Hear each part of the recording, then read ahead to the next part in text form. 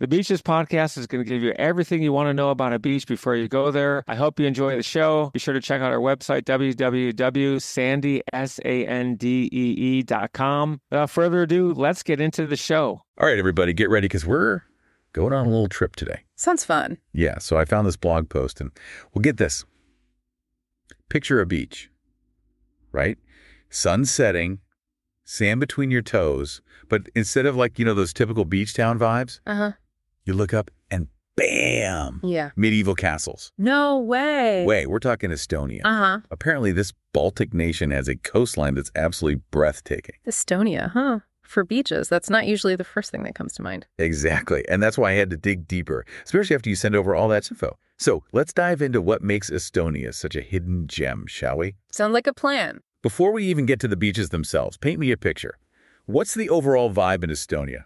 Okay, so imagine this. You've got these cobblestone streets, hundreds of years old, just full of history, but right next to them, super modern buildings, tech startups, the whole shebang. It's this blend of medieval and modern, and all surrounded by these beautiful forests. And then there's Tallinn, the capital, the old town there, UNESCO World Heritage Site.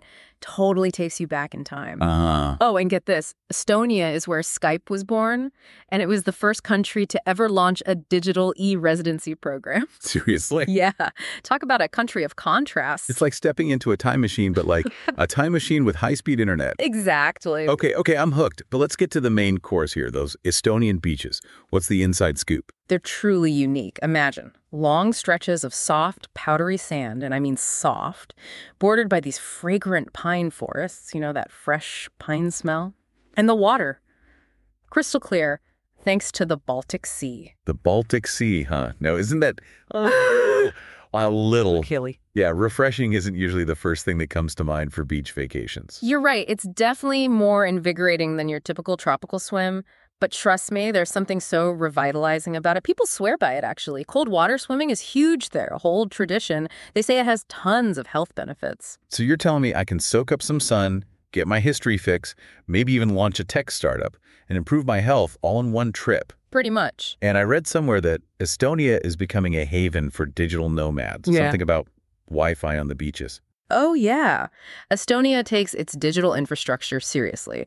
You can easily find a beachside cafe or even a co-working space with an ocean view and just work away.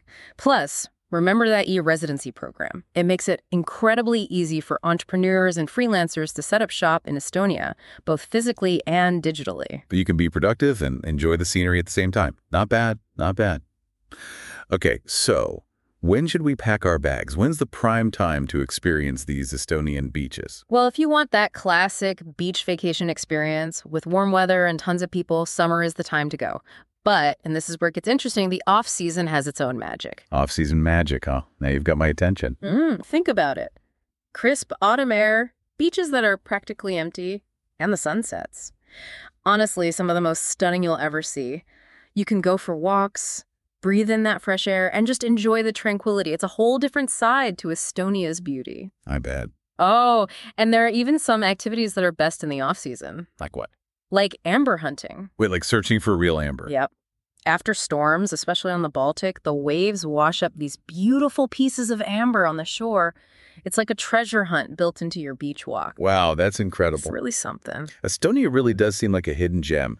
Beaches, history, tech, even some treasure hunting thrown in.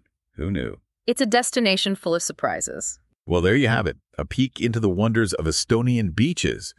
I'm already picturing myself strolling along those sandy shores. What about you? Have we convinced you to add Estonia to your travel bucket list? Let us know. Thanks for listening to the show, and be sure to tune in next week for your favorite episode about some of the best beaches and beach information in the world.